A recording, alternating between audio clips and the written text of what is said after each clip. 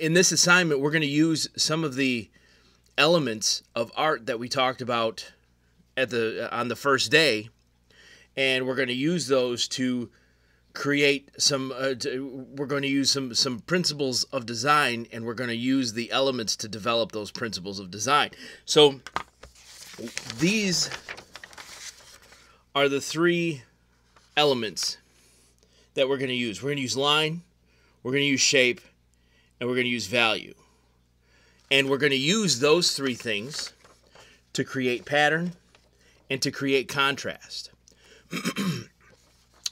So I'm going to show you a zentangle done by a student, I think last year. And so this is what your final product should resemble. Obviously, everybody's is always different. I've been assigning this project for the last, I don't know, 4 or 5 years, and not once have I ever seen one that looks the same as another one. And that blows my mind, just the fact that you can have so many different possibilities to this assignment. But what I do want to talk about is I want to talk about the principles of design that we see going on here, namely contrast and pattern. So let's define those first. So pattern is simply the repetition of line and shape. So if I have a shape, let's say a circle, right? By itself, that's just a circle. But if I take that circle and repeat it over and over again,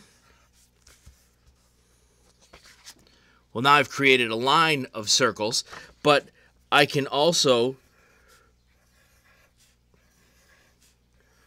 branch out in other directions and create a pattern of circles. I can do that with lines as well. A cool pattern that I like to do, a lot of the more intricate zentangle patterns start from a grid. So actually I'm going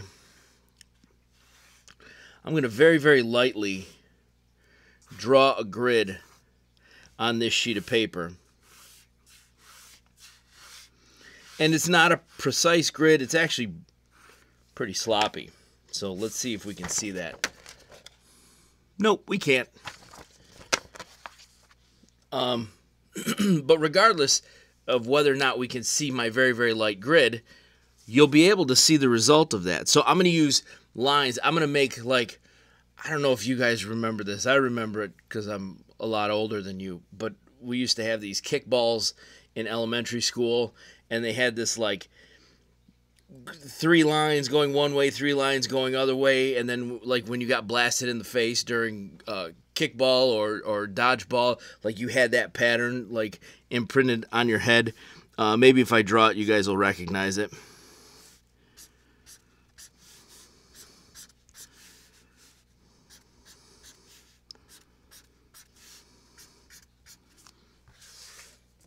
I was a fat kid, so I had this. I wasn't able to get out of the way a lot, so I wore this pattern most of my tenure in elementary school. But it looks something like that, right? So that's using lines to create patterns.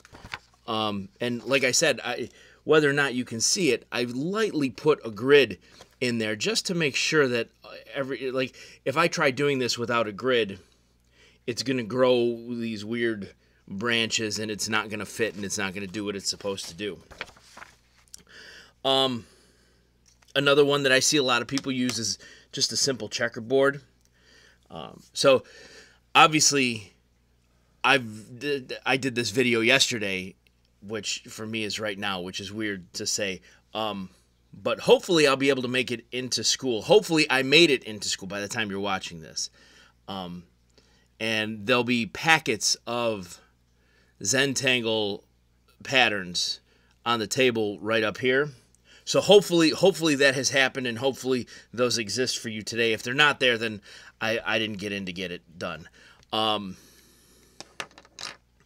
So anyway, I forgot where I was. So pattern is repetition of line and shape. So I've just showed you shape and line patterns. Now, contrast is basically like the difference between colors or values. So if you have black and white, those are high contrast, right? Because they're on two separate ends of the value scale. So throughout this zentangle assignment, what you want to try to look for is you want areas of complete black and you want areas of complete white, but you also want to hit some of those middle grays. And you don't want the same middle gray all the way across.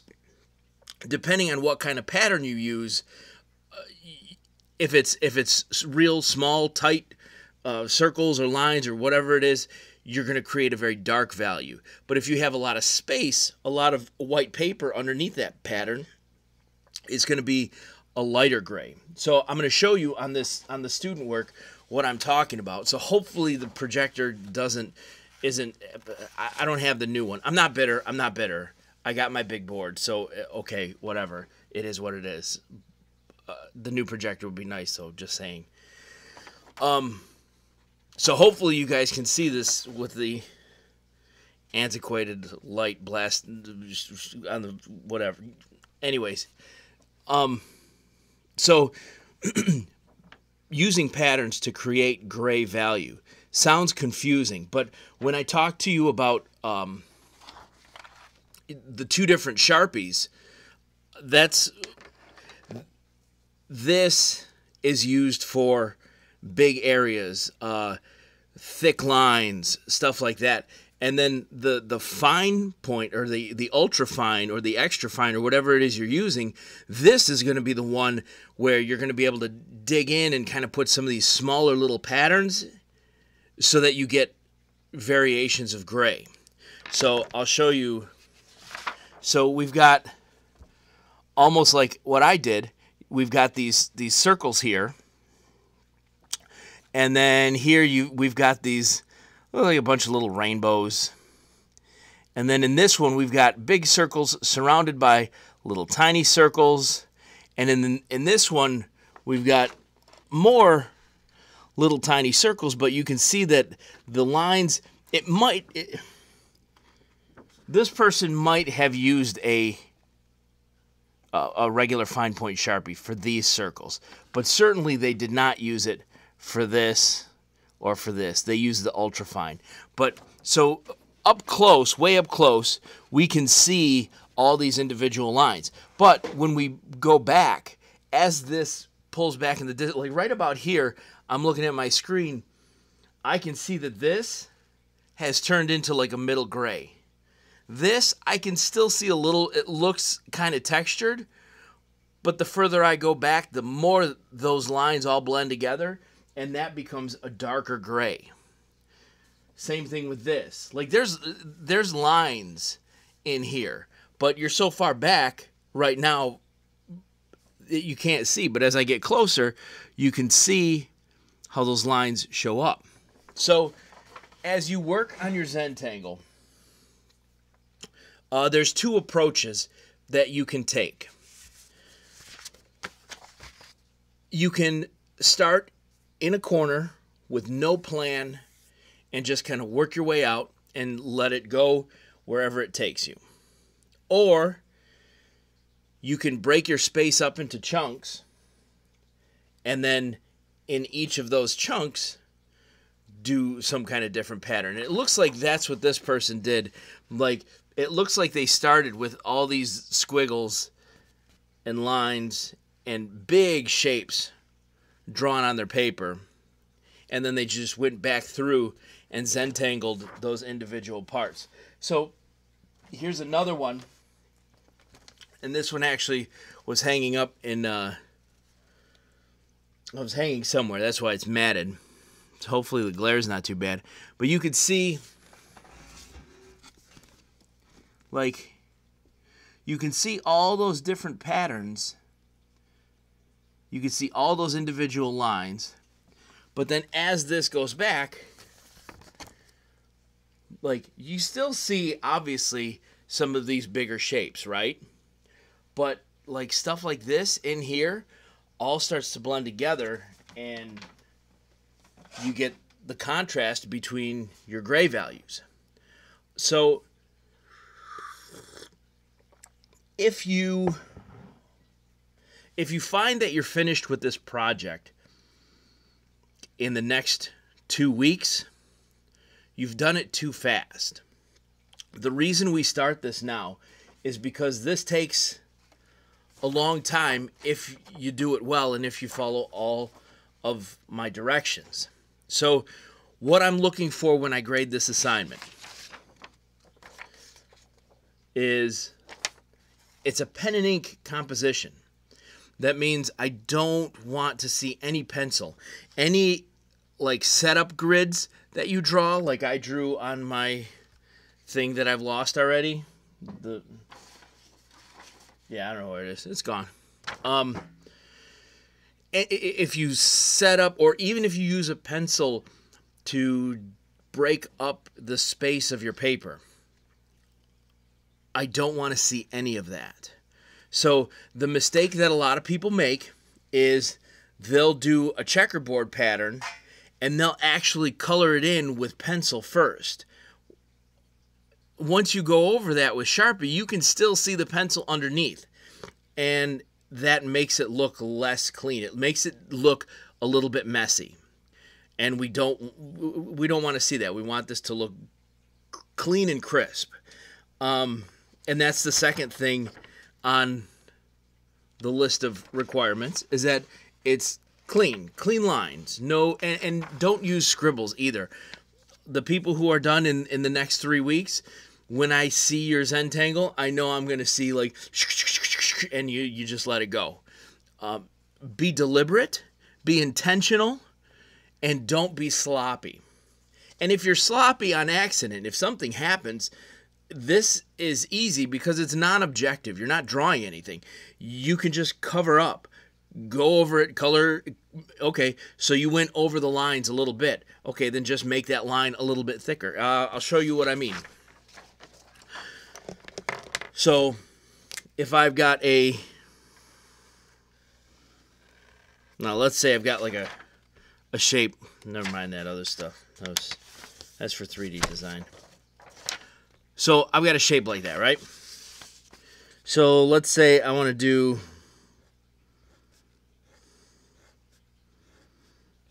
do just arches.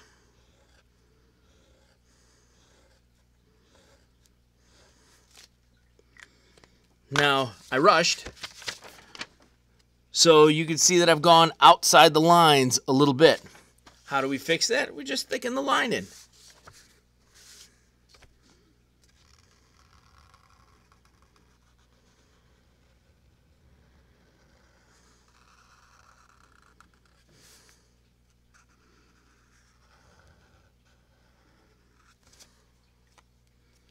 Well, there's another sloppy spot inside the shape.